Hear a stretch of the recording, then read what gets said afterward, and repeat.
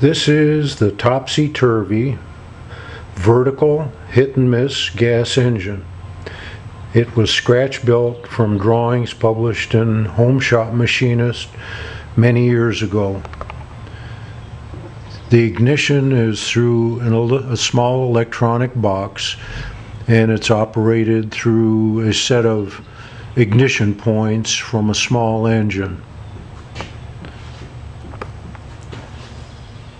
It's been sitting for a long time. I never finished the base or the gas tank for it, and I have just recently completed those and got it running.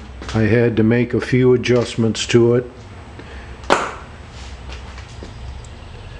The governor spring and the timing.